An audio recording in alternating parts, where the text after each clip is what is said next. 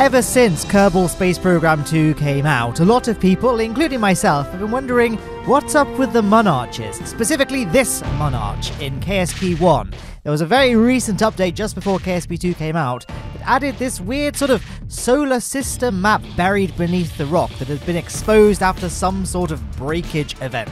Naturally, of course, I built a base on top of the Mun Arch, but yeah, the Mun is in KSP 2, obviously. Is this Mun Arch in the Kerbal Space Program 2? Well, if you've seen the title and thumbnail, you'll know the answer is yes. So we're going to go check it out in today's video, see how it's different and see what's up. And all of this is very much against the will of the Kraken. If you guys saw my launch event live stream that I did for when Kerbal Space Program 2 came out, and there were lots of, weird bugs like the KSC was in orbit, things like that. This video, there were so many bugs and Kraken attacks. It was I didn't know if I would actually be able to use any of this footage in a video. Luckily, you are now watching a video, so obviously I managed to get it to work, but yeah, it was rough, let me tell you. Here you can see me building my amazing Mun lander. So far, most of the missions I've done have been fairly safe, right? Because when I say most missions, I mean the videos that you've seen me make of KSP 2 so far. The first 3 videos I did were filmed in a very short amount of time, a limited amount of time. I had to make vehicles that I just knew would work because I knew I wouldn't have a second opportunity if I needed to do any redesigns. And then my latest video was, not my latest video, but Friday I did a live stream where I kind of wanted to make sure the vessels worked in the live stream. Saturday we did a space shuttle, which, is fairly basic. I just wanted to build a space shuttle, basically. And now we've kind of done the basic stuff. Let's try and build a vehicle that's entirely KSP 2, right? It's got the new parts, got the big new lander module and the big new cockpit at the top. We've got the big new landing legs and some, those solar panels aren't new actually, but they were fairly new to KSP 1. They were fairly late on in KSP 1's life. Those panels were added. And of course, in true KSP 2 style, it's a lot of bugs. A lot of bugs plagued this craft. So yeah, all in all, a very Kerbal Space Program 2 vehicle. I hope you like it. I really liked how it came out. It came out really sort of like industrial size, like sci-fi industrial look. I don't know what that aesthetic's called, but like a Helgan ship. Any fans of any enjoyers of Killzone in the comments there? And as you can see, I'm encapsulating it in the Starship-style cargo bay pieces. So, yeah, I'm going to have to paint those bare stainless steel in just a second. I didn't choose to make this into a Starship. First of all, it's far too tall for it to be a correctly scaled Starship. And also, KSP2's performance and just the glitches and stuff, I just don't have it in me to try and do a Starship recreation yet. I think if I was going to do Starship, that would just be its own video, not just some secondary thing to a Mun mission, because it would take a long time, I imagine, to get it to work properly. But, we've got the aesthetics down anyway. It's a replica of SN26. Ship 26, I should say. I don't know why I said SN26. That's a bit of a blast to the past, wasn't it? Okay, and then the rest of the rocket's just your fairly basic big stack, really. A Rhino engine, and we've got some big XL fuel tanks at the bottom, and we're going to stick some big engines at the bottom as well. I was hoping that would sync up quite well for when I added the engines in the gameplay, but I guess not. There you go, there's the engine plate. Oh, actually, I must offer some thanks. Lots of you told me that where the thrust to weight ratio indicator is in KSP 2. There it is, there's the engineer's report. So I was just playing around with the engine count, see if I can get a good TWR that wasn't too powerful, but also, powerful enough to get off the launch pad. In the end, I settled for 3 radially mounted, but then offset Mammoth engine. Now, the TWR indicator isn't perfect. It doesn't tell you the TWR of any other stage except the first one, but hey, better than nothing. And I guess the first stage TWR is the most important value. They're all important, but whatever. Here we are, launching!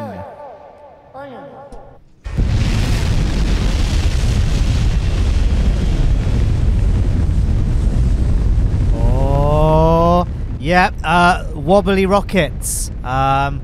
Bit of a disappointment that they're back in KSP 2. Yeah, this rocket was very, very noodly. I'm just going to play a little montage now of some failed flights. That top Starship style stage just kept on oscillating back and forth. In between each of these flights, I went back to the VAB and added loads and loads and loads of struts. I tried piloting it from different control points. You might see the tail fins are getting bigger and bigger with each successive launch as well, but it just It's just not fun, and I don't understand how the developers expect us to launch those giant interstellar ships and space stations seen in the trailers if we still have noodle rockets. It is probably my biggest gripe with KSP2 right now. It was the one thing I was really hoping would be gone in KSP2, was the wobbliness of the rockets, but sadly it is not the case. I know you can change the joint rigidity in the game files, but we shouldn't have to do that, and I don't want to do that because I want my videos to be of KSP2, not KSP2 with modified code.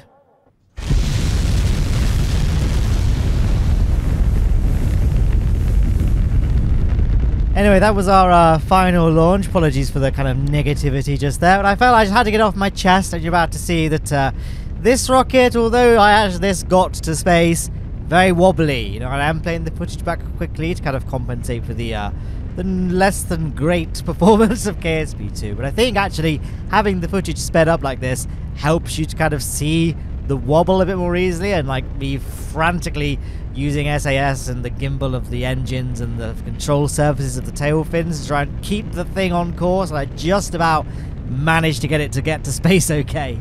Far too much Delta V, mind. I did consider maybe going back to the vehicle assembly building, reducing the amount of fuel to make it look like I wasn't just using a massively overkill booster, but I thought, you know what, I can't be bothered. It was so difficult to fly.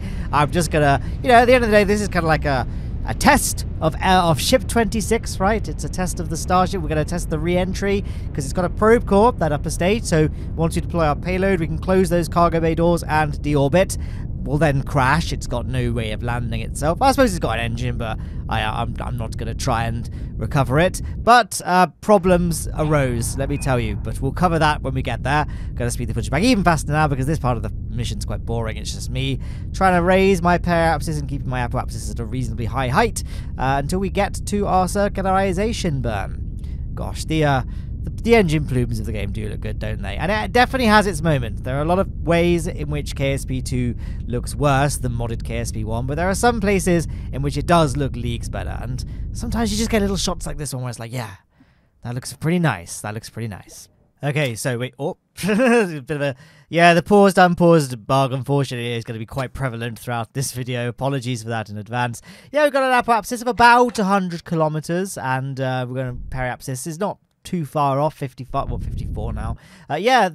Throughout this mission again, I had this weird bug where the SAS would just stop working. Either the ship would just start spinning randomly, or it would just not respond to any input at all. And it wasn't because I changed my controls to docking mode, like JKL and I didn't do anything, pressing delete didn't do anything. Just a bug. The only way I could fix it was pressing F5, then F9. Reloading, saving, and then reloading that save.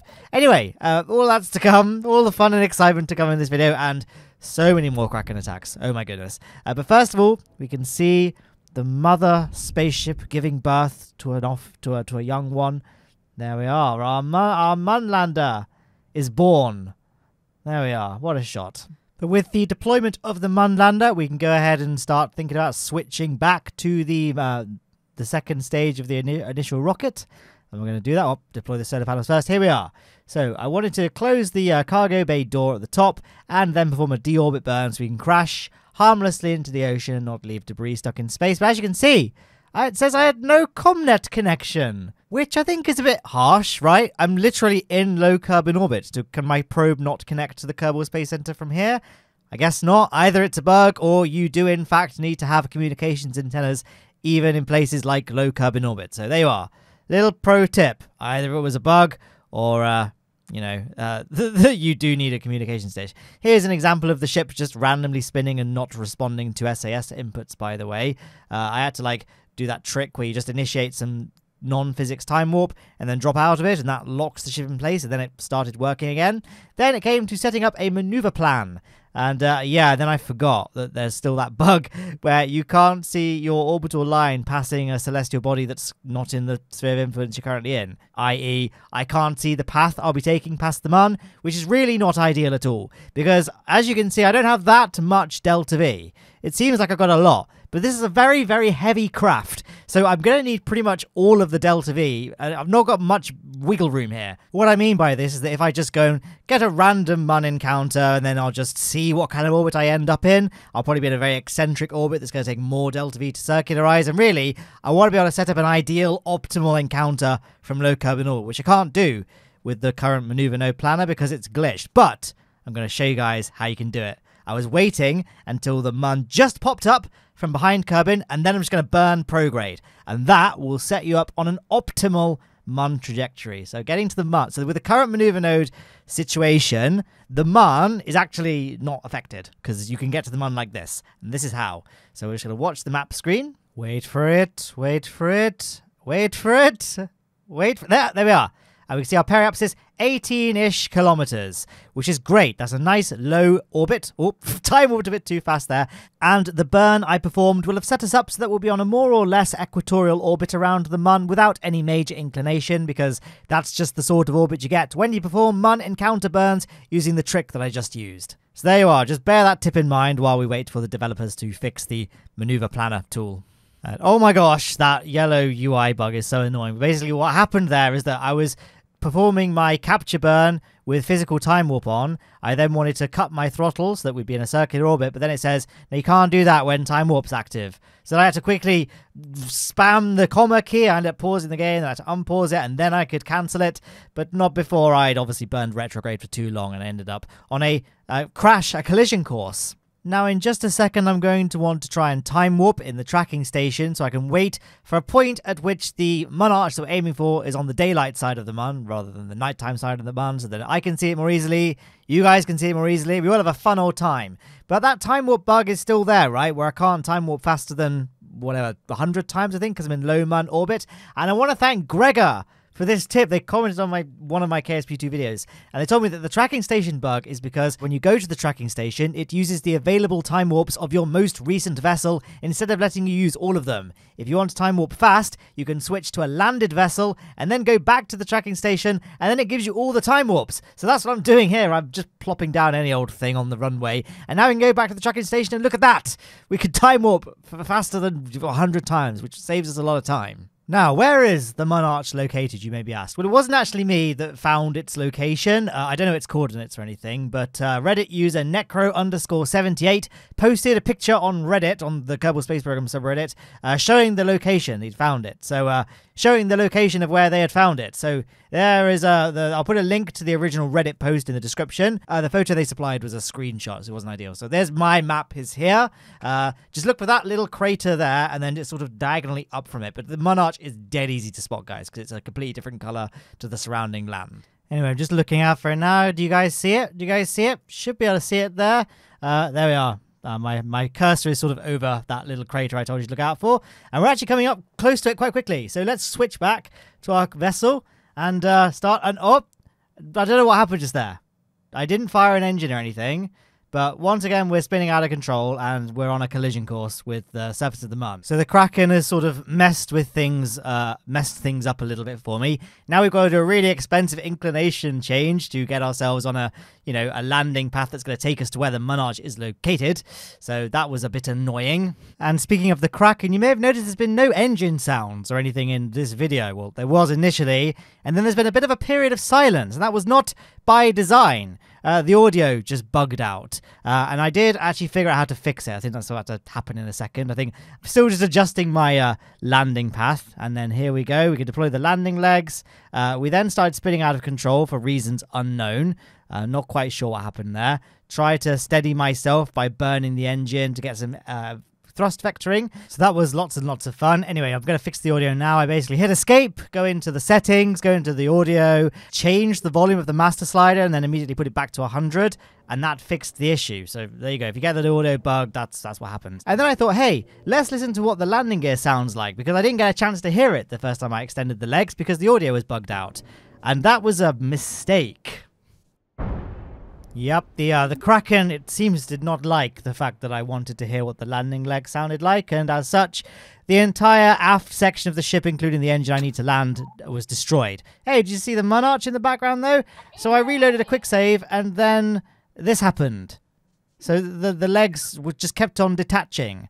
I tried all sorts. I tried enabling the cheat, that the unbreakable joints and the no crash damage cheat, to no avail. They didn't fix the issue. Luckily, the mission isn't completely lost because I have since learned how to access the multiple quick saves. You can just press escape, press load, and then you got all the previous quick saves you previously made.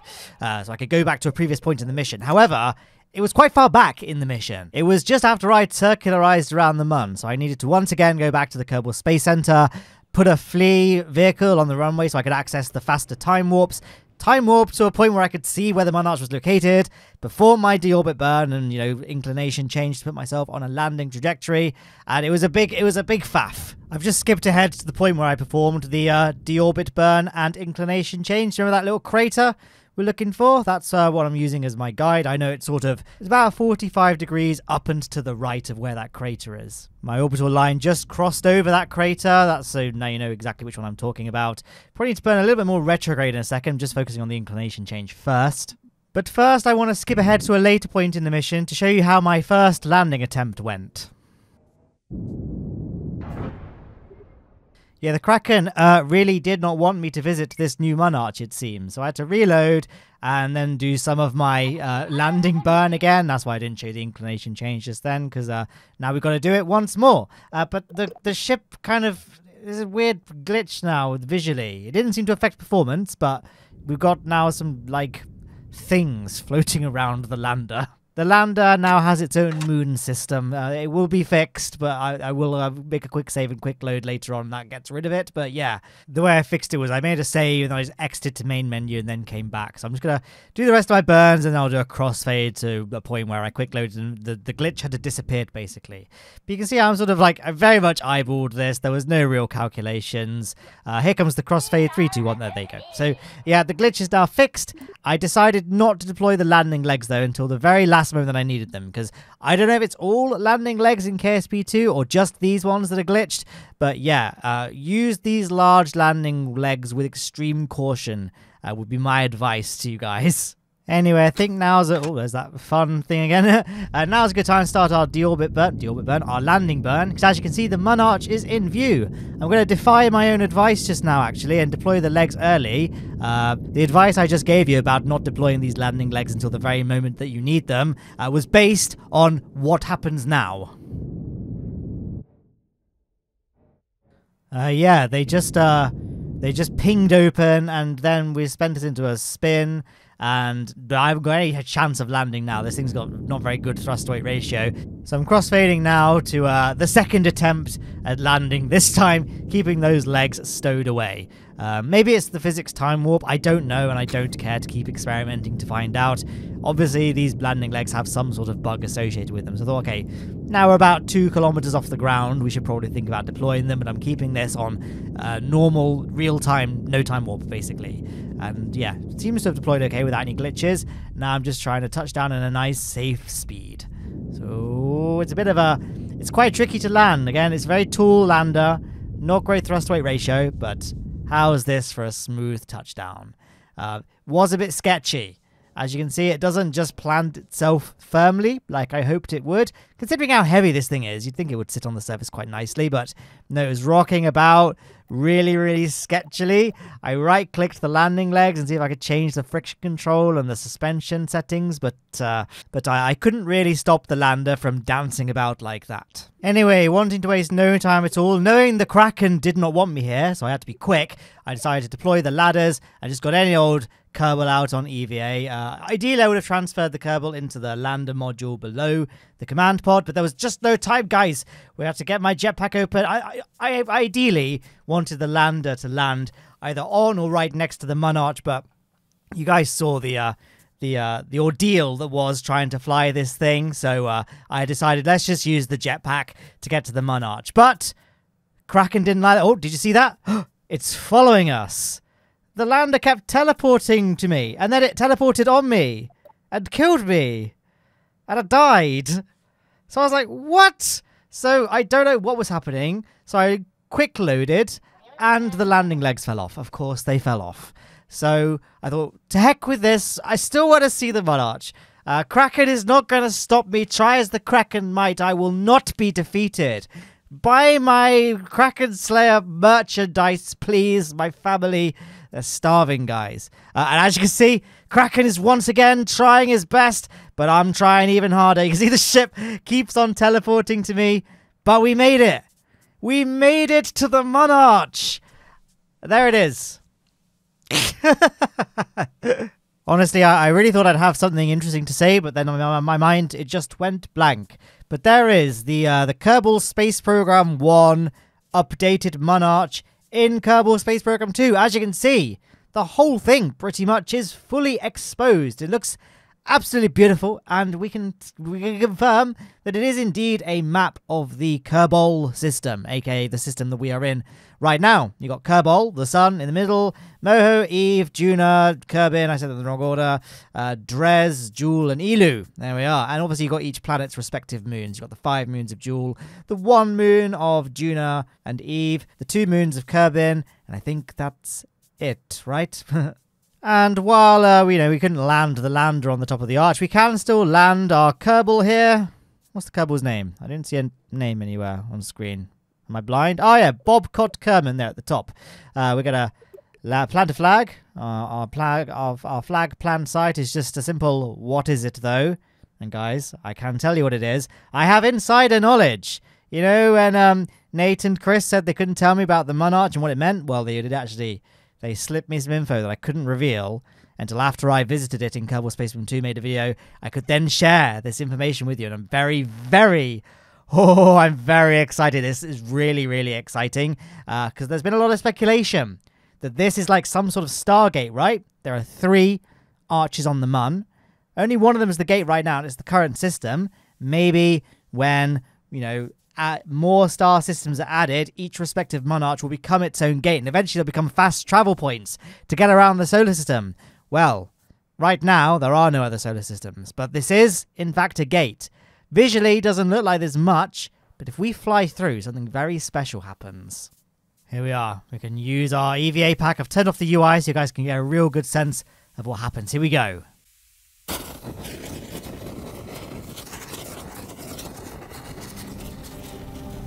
Hey, you. You're finally awake. You were trying to cross the border, right? Okay, yeah, so once again, flying through the arch does not do anything. I mean, it leads to the world of Skyrim, it seems. Just like the Mun Arch in KSP 1, which is really interesting. But what can you do? Unfortunately, I've got no spaceship to return to, so I had to... Basically, I loaded the quick save where the legs fell off, because as you can see, the ship spawns in a vertical orientation. So I could quickly fire the engines up, and we could take... So basically, we can still sort of return from the Mun from this. The Kraken wasn't going to let me win that easy, though. As you can see, the camera is really messing up, like the home key wasn't fixing it, so I did a quick save and a quick load, and that fixed the camera. So now we have a camera focused on our ship, and we can get home. So we're going to point ourselves along the 90-degree vector, so we have the most efficient descent possible, because we've only got 1,000 meters per second of delta V. Isn't that much, really, to get back into orbit and then get back to Kerbin. And the Kraken had one final play. If we open up the... actually, here I'm opening up the resource manager, because I'm like, I'm not sure if I do have enough delta V. Actually, I wanted to see if any of my tanks aren't draining, but alas, they all were. And then I made the realization of what exactly was happening with the Kraken. As you can see, I massively overshot with my apoapsis. It's 80 kilometers underneath the nav ball there, which is way too much. I thought, let's just have a look at the map screen, see what it looks like. And yes, I no longer have any orbital information on the map screen. No blue line. For the rest of the mission now. So I went back to the quick save I made after just taking off from the Mun, so I'm back to this point. And hopefully the map screen is now fixed. And it is not fixed. Yes, I have to get back to Kerbin, basically with no map screen. Luckily, the UI of KSP2 is pretty good. We can see our apogee and perigee underneath the nav ball, and obviously things like our surface velocity, altitude, stuff like that. So we have all the information we need. It's just not really ideal, and I can't plan any maneuver nodes, or maneuver plans, sorry, so I'm going to have to just guess when the most efficient time to burn is.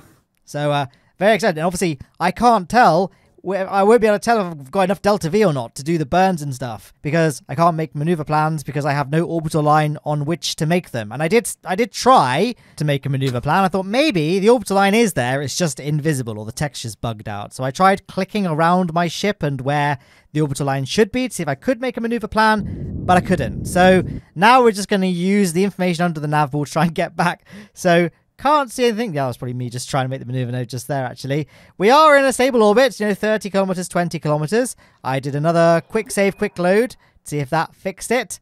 It hasn't fixed it, so now I'm like, right, we've got 440 meters per second to get back, which I think is enough. But I don't know now, and obviously I can't make maneuver nodes to confirm this. So we're just going to go ahead and try anyway. The Kraken is not going to win today. I've got too far. I've been to and from the universe of Skyrim in this mission. So I waited till my ship was just passing over the Mun's forward trajectory. I hope that makes sense. Burning here puts me on an escape trajectory that puts me behind the Mun, which puts me on a lower orbit, which makes it easier to get back to Kerbin. All I did was I just burned until I saw my apoapsis become a negative number. That indicates that we're no longer in the Mun's sphere of influence. There it is there, minus 22 kilometers. So now we're just going to time warp up, and now we're around Kerbin. Still got no orbital line. I was hoping maybe a sphere of influence change would fix things, but it didn't. So now I'm just getting to Kerbin apoapsis. We can see our periapsis is quite low, so this should be quite a cheap burn. But I'm still a bit nervous. We've only got 214 meters per second of Delta V left. I'm just going to do a retrograde burn at our apoapsis and watch our periapsis come down. And there we are. We have a negative number for our periapsis, which means our periapsis, it doesn't exist. We're just going to enter Kerbin. Bit of a steep re-entry, I know, but luckily there is no thermal in the game, or heating in the game at the moment, so we should be safe. I could have... it wasn't decoupling for some reason. Now it's decoupling, and look at this! How's that for skill? We're landing at the Kerbal Space... I planned this, guys. I planned it. I didn't plan it. It was pure luck, really. I don't think that's ever happened to me before. It probably has, statistically speaking, how many KSP videos I made these days. But, like, it was pretty this is like my, second ever mission in Kerbal Space Program 2 in my house. In fact, no, it's not. I've done a few that didn't really work. So, but I've not done... I've owned the game for, like, 2 days now. So, it's pretty good going that I've managed to pull off a feat of luck this soon on in my career. Man, I can't wait for them to fix parachutes, that they actually separate out like they do in KSP 1. But yeah, here we are, just touching down now. Landing in a lovely little meadow, just a stone's throw away from the Kerbal Space Center. And that pretty much concludes this video. We've gone to the new Mun Arch, now you know how to get there as well. We've seen its secrets, and yeah. Thank you for watching this video. If you want to help support this channel, you can join my channel membership scheme or my Patreon program, just like these folk on the left did. And hey, you can buy that. I really like that Crackers Lair hoodie. It's like one of my favorite hoodie now, so I'm too scared to wear it. But yeah, and there are links on screen to more videos from my channel that YouTube thinks you'll like. Hopefully they're good picks. And that concludes the week of KSP2 video, man. I can't keep daily videos up going forward. It's too much. It's too much for me, probably too much for you guys as well. But I hope you enjoyed the 7-day Kerbal, and I'll see you in the next video.